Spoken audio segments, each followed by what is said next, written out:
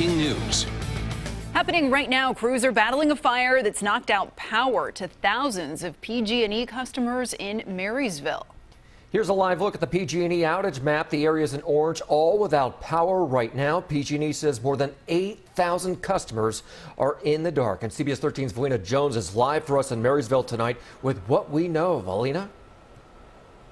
Yeah, that fire started just before 7 o'clock tonight. So far, they estimate around 20 acres have been burned. I'll step out the way so you can see what we're looking at right now. We're quite a bit away from where the fire is, although most of it is contained at this hour.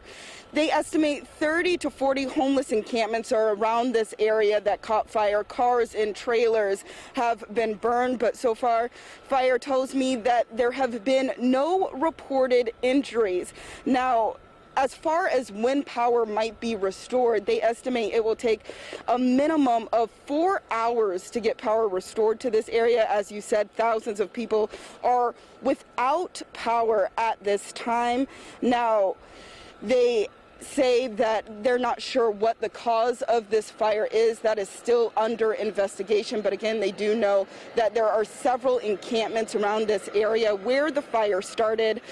They also say that this is near the Hollywood Trailer Park area where this is all happening. But again, luckily so far there have been no injuries reported. Crews are still working on getting containment of the fire at this hour. And of course, we will continue to keep you updated as things progress.